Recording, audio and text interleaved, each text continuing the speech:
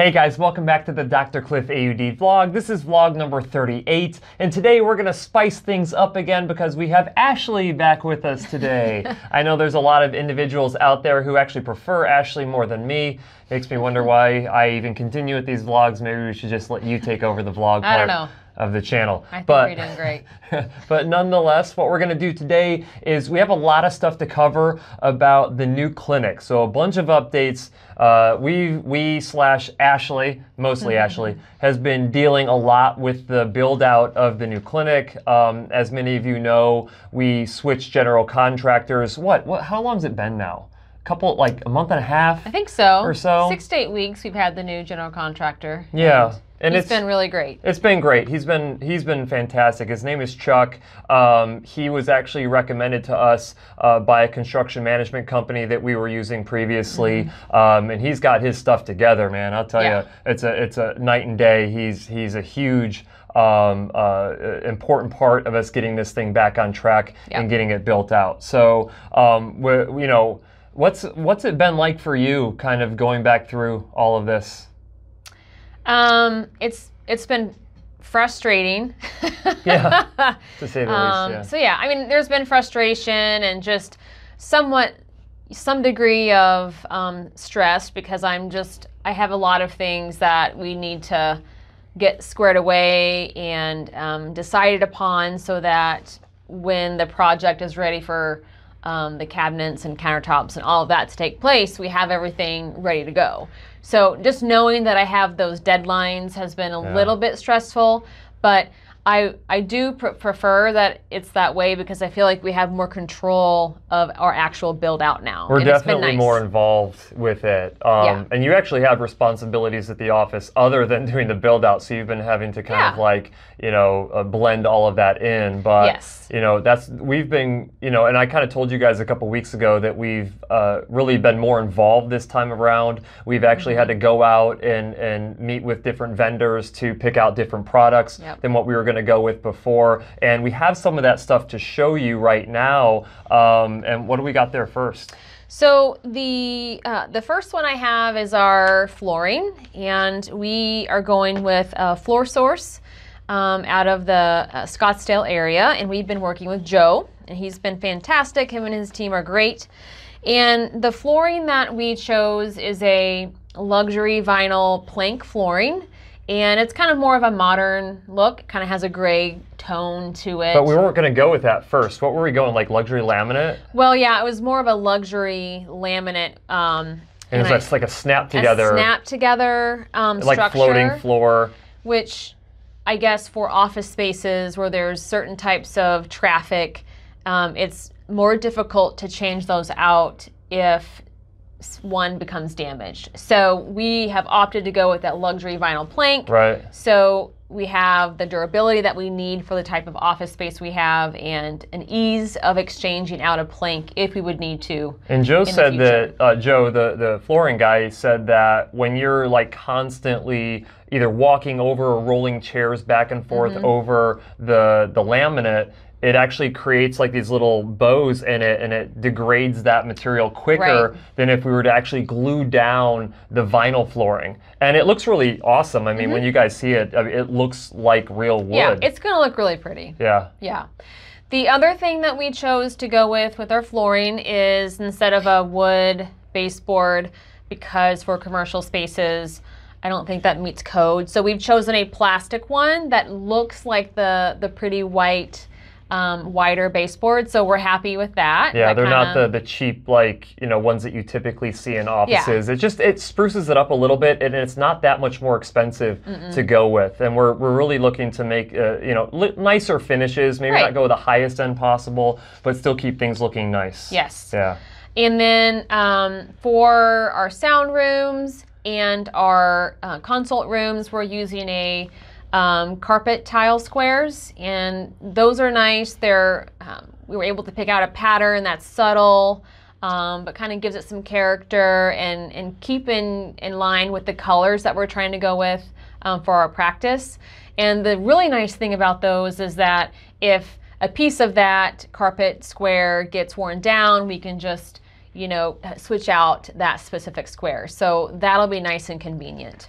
And then the only other flooring really that we're doing in our bathrooms, we're putting some tile on the walls, just because the sink and the toilet area can sometimes have moisture. Yeah. So. And then anything that they call them wet walls, so anything that has a toilet or a sink on it, code is actually having a 4-foot high tiling, so water doesn't actually cause damage to the walls. Yeah. And we actually chose to go not just the wet walls, but one additional wall that potentially could get some splash from the sink, because we don't want to run into issues with that. So we decided to spend a little extra money to get that done as well. Right. And the flooring guys are going to be the ones who actually do the wet walls there, and I think they're actually installing our backsplash behind the reception area too. Is that right?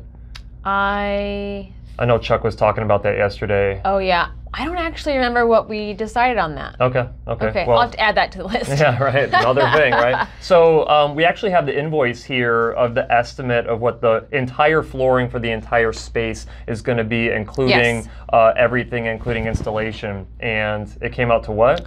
About $13,000 and some change. But Joe was really great. He gave us a veterans discount, so that was awesome. The gift that keeps on giving. I'll tell you what. Like, they already paid for my whole education. I don't know what else the military could get me. Anyway, but we're very grateful for that. Yep. So we're looking forward to that. It's going to look really nice in our space. Awesome. Okay, so the next one is the cabinets, and we actually went to a bunch of different cabinet places, I feel like. Yes. It was exhausting. I'm actually still waiting on a quote from someone that's a couple weeks ago that I reached out to, but we have since decided to go with this company. They're local here to Phoenix, of course, Cabinets by Design, and we have been working with Chris at this particular establishment.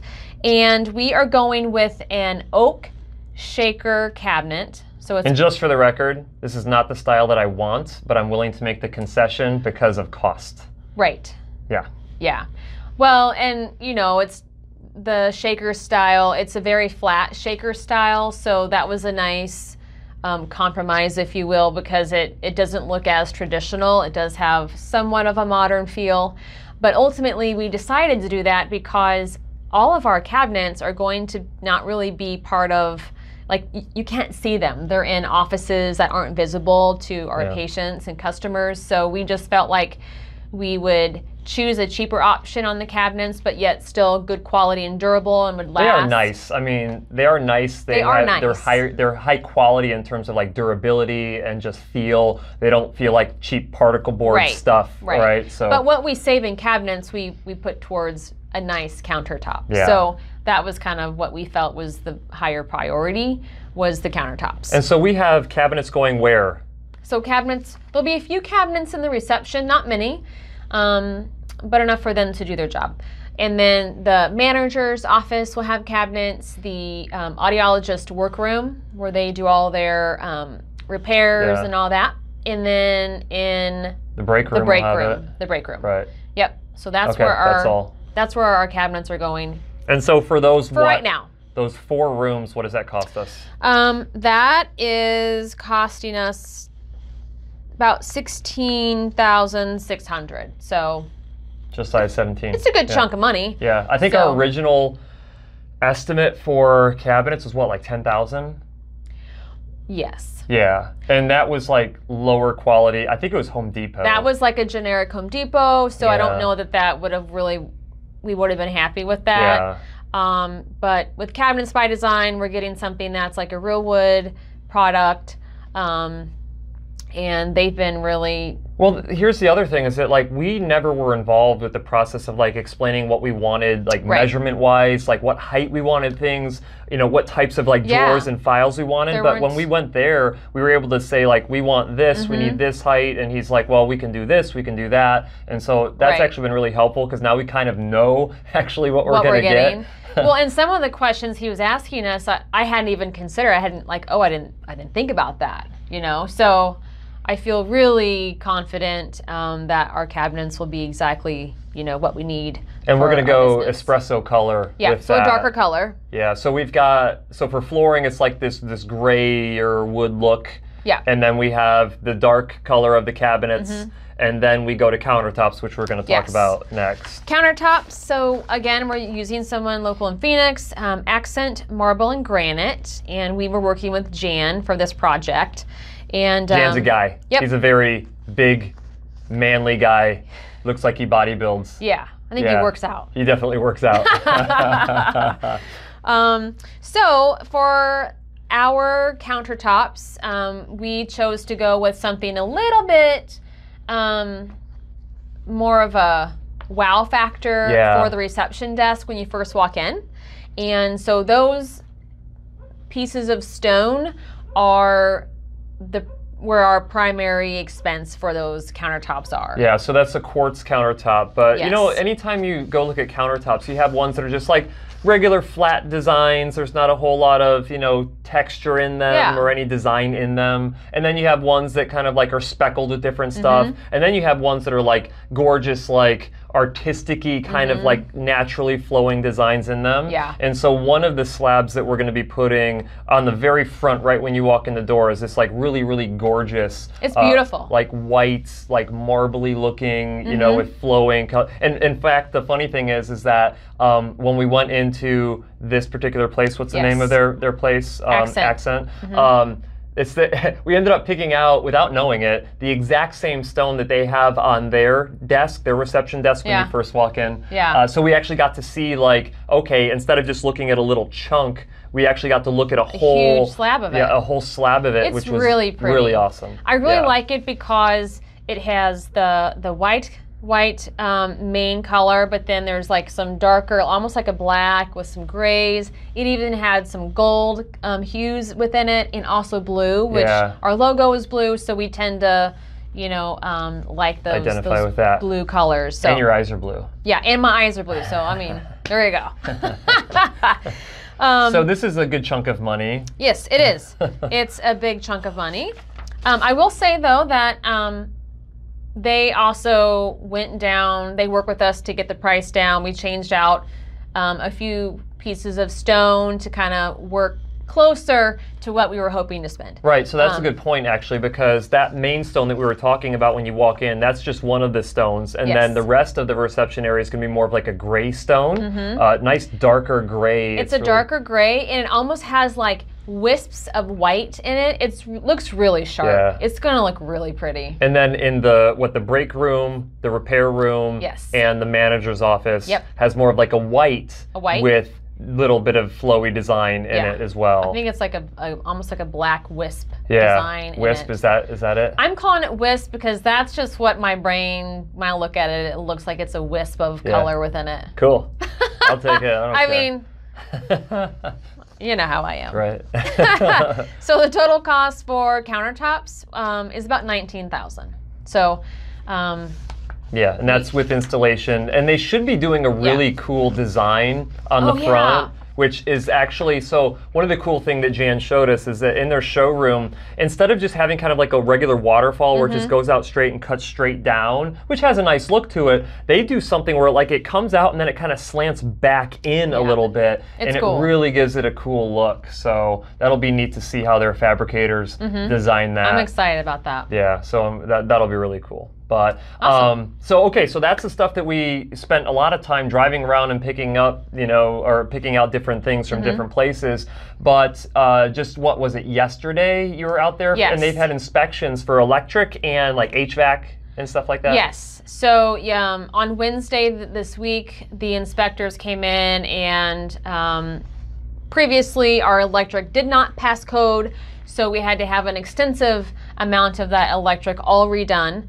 And Chuck's team, I feel like they spent like a week or more straight. They got it done on electric. Quick. They were not supposed to be done until like next week, and they got it done early, so it's fantastic. They have been phenomenal. Yeah, so, except for one of the electricians almost bled out on our on the job site. He cut his wrist by like sliding like different wiring into it, like a pre-cut hole that maybe not have been done too well. And he actually caught it. It went through, and he caught his wrist, and he cut it right here. Actually passed out on the job site. Had to go to Mayo, get stitches.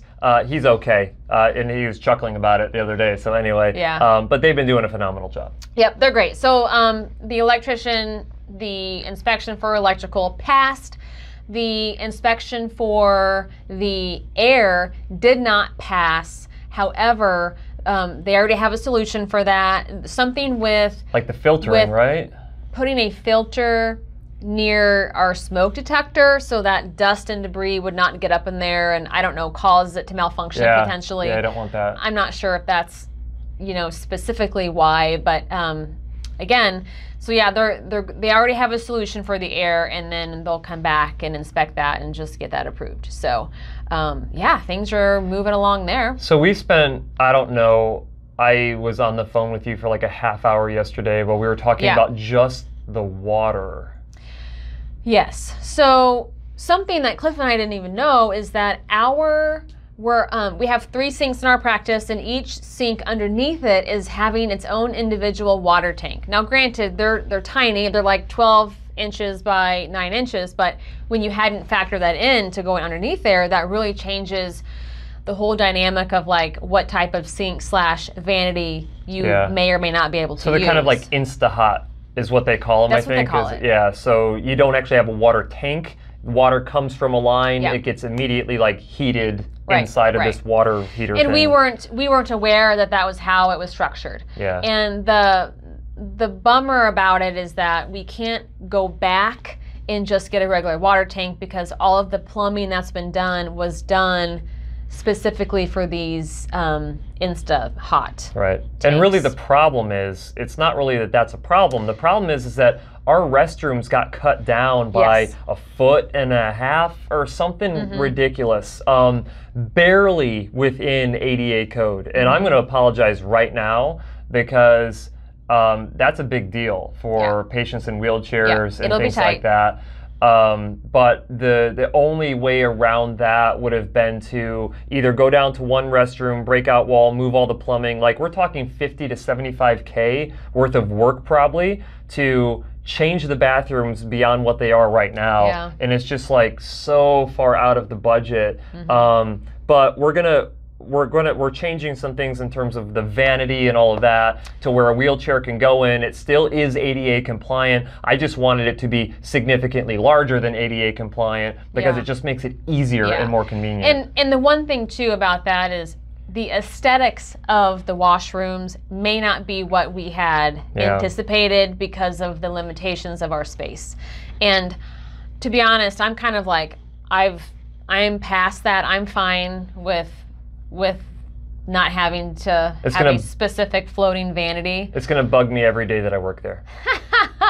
So essentially, if we are going to accommodate ADA compliance, we have to have a vanity that it can be like a 30-inch wide sink, but it can only be like an 18 deep vanity to accommodate a wheelchair in there. So so I don't know if we'll be able to get a vanity in there or not, but so I'm just kind of like just telling myself that we're not going to have a vanity. Yeah. So what's our timetable on this right now? I mean, you finished up with Chuck out there on Friday, so. Well, I mean, I think things are gonna like move along really quick. I know that this weekend that they're working this weekend. They're putting in the insulation. They're putting in the insulation, and they're starting to do the drywall. And then actually on Monday we have to stop by the clinic. They're going to give us a couple examples of the different types of drywall, texture of it. And one of the big decisions is if we're going to go with the flat versus like a semi-textured. He said it was something like a spoon, like a scrape, or semi-texture, I don't know. Yeah, something just like that. Not a ton of texture, but just enough, because the thing with like a flat texture, and this is what I've noticed in our own house here, is our walls are a flat texture, and you can see the seams, you can see any little imperfection. Yeah, you can see it all. So I can understand how they're trying to encourage us to not go with the flat. And to be honest, I don't really want to go with the flat. I don't want to see those imperfections. Yeah, and I guess I'm gonna like defer to that to you again. So I also want to talk about glass. Oh yeah. Yeah. Okay, so glass. That was a bit of a concern, but it's all squared away. We are going to be using the same company that we were initially, and they're working with us. Trying to figure out what we're doing with them, because we want to be careful about sound transfer, but we also want to make sure that we have enough glass in there that some natural light comes in and makes the place seem a little bit more open, especially now since we've been compressed a little bit inside of the space. I don't think we're going to have an issue with that. The glass company has sent me a few pictures over on Thursday, and I think it looks really cool. The exact design of how that glass is going to be in, what the framing around that glass looks like, is not honed down yet, but they are very familiar with having to work with spaces where acoustics is a high priority. They have worked with libraries before, so I am confident that they will, keep that into consideration when they're designing the glass for our offices. Do we have any idea what the cost of that is going to be for the glass? I'm going to just guess that it's going to cost between $16,000 to $20,000. Yeah. Based off of the original estimate back in March. Okay, so that was a quote that they had originally done. Yes. Okay. The only thing I don't know is I don't think that quote included a laminate glass, which is really where you get a lot of not soundproof, but additional attenuation of sound. Yes. That's in my realm right there. Yeah. Attenuation. And, decibel levels and acoustics. Yeah. Yes. The other thing that they had mentioned too was when they do glass walls for libraries, they actually put insulation around the framing of the glass, which will be really good too, because where those offices meet, that'll help keep it really insulated and sound not. I know the building that we're in right now, any of the offices that are kind of have adjoining like windows, it's like when you're talking, like you can hear the people in the other room like they're sitting right next to you, and it's unacceptable. So we need to make sure that doesn't happen to us. Oh man, I just know that when we move into our new office that it's going to be night and day difference acoustics wise. Yeah. Because right now, I mean, there might as well not be a wall in his office. Yeah. Like, I mean, and I'm a loud guy. I don't think there's any insulation. Yeah. I mean, you can just hear everything. Yeah. So well, there you go. I think it'll be great. Cool. All right. Anything else? I don't think so. So I mean, we have other things to pick out. Like we do have our paint colors too. We have to pick out paint and what accent walls, what color those are going to be. Make that decision on like reception chairs, those kinds of things. But I don't think we're quite ready to go. Yeah. I mean, I guess we could peruse those ideas. We've got a sound booth. We're going to get an Eccles sound booth for the sound booth room. We were originally going to have the sound booth in the back corner, but we're actually going to move it for the up to the left-hand side is where we're going to put the sound booth, and then there'll be some extra space in there to put and store some other things too. But it'll be a nice big sound booth, which will be really cool. That'd be awesome. Yeah. So that's exciting. So there's your update. There's obviously a lot of stuff has gone on since I last kind of talked about this, that we're getting back on track. We're estimating to be done some point in November with as quick as Chuck's team's working. Really the only thing that I think could delay us to any degree is just waiting for all the suppliers to actually get the products to us. Yeah. Glass is the one thing that I think is potentially going to, not delay, but it'll be like one of the last things that's done. Yeah, because I know that the cabinets, the flooring and countertop, like there's not a huge wait time once they place the order to getting the product in. I think it was like a 2-week. Once you order the cabinets, get those in 2 weeks. So I don't think we're going to be delayed. Are all those things done in the United States, made in the United States? Because I know that there was some concern that like different flooring types had to come in from China, and with delays with COVID and all that. I know with the original luxury vinyl tile that we had picked out, there was some back orders going on, but Joe didn't mention anything about the products that we've chosen. Good. So I'm ready to move. Yeah. Now, I know that my patients in Anthem aren't ready for us to move, but we're going to try to make it as easy for them as possible, going forward. I'm excited. It's going to look really nice. Awesome. Okay. Well, Ashley, thank you for joining the vlog today. It's good to be back. You pretty much did the whole vlog today. I did? I shouldn't even have showed up. but nonetheless. Well, that is it for this week's vlog. Of course, if you guys liked it, go ahead and give it a thumbs up and share it if you like. And as always, we will see you next week.